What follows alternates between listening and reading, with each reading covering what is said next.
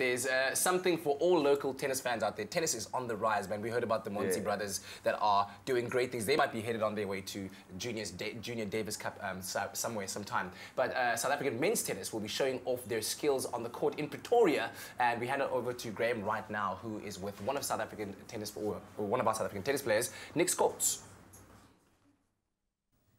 South Africa's national men's tennis team will be in action this coming weekend as they take on Israel in a Davis Cup tie at the Irene Country Club in Pretoria. Very happy hunting ground for the team. So win this weekend will see South Africa progress to round 2 of the Africa-Europe Group 1 as they continue their rise up the world rankings. They've had a phenomenal run of late. Joining us this morning ahead of his team's clash, we chat to South African Davis Cup tennis player and teamman Nik Scholtz. Nik, welcome to the show, dudes. Thanks for having me. Great to connect with you, especially at such a good time for South African tennis. The men's team is riding high at the moment. We have to look back 17 years for the last time that we met against Israel. It was a 3-2 win for Israel back in 2001. I take it you weren't in the team back then, obviously. No, I think I was still learning to play the game at that time. You're a bit of a late bloomer when it comes to tennis, but your time certainly has arrived now.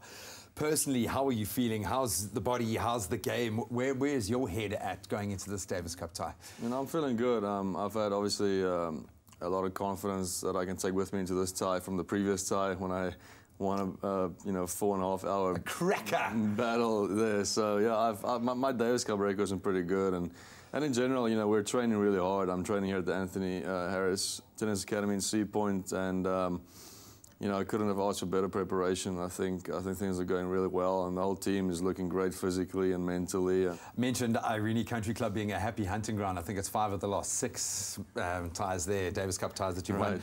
Playing on home soil, obviously you get to spend a lot of time in the US. You played a lot of junior tournaments all around the world. How cool is it playing this kind of tournament here in South Africa? It's amazing, you know. Growing up, we don't get to play much in South Africa, and especially after high school, you know, when we play the more senior tournaments, we have to travel every week of the year.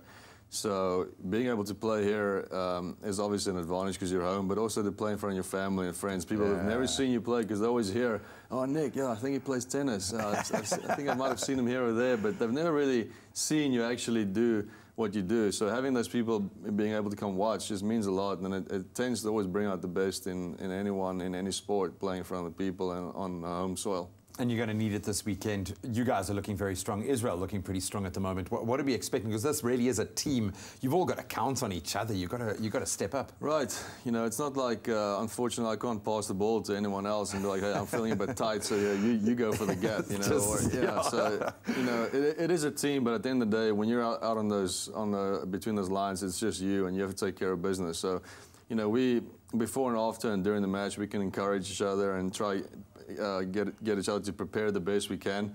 But we have to count on each other, and each guy has to pull his weight. But you know, I'm confident in the guys, and you know, whatever the result is, I know everyone's going to give 100%. What are you expecting from your tie? From the team or from me you, personally? from your match, yeah. Well, you know, obviously we're all aware that their #1 player is Dudi Sela, who's, you know, he's been playing major Grand Slams for many years and has been around 60 in the world. So he's the real deal. But you know, I believe I can beat anyone. You know, I think if any athlete, if you don't have that mentality, you shouldn't even be doing what you're doing. I obviously know that going in, I'll be a bit of an underdog, but you know, that's great. I think it's an evenly matched battle. I don't think it's you know, he should be too much of a favorite or anyone. I think when you play for your country, it brings out the best in any player, and I think the guy who shows up on the day will win. Ah, dude, well, big things expected from you this year. All the best of luck, and enjoy it this weekend before we get ahead of ourselves.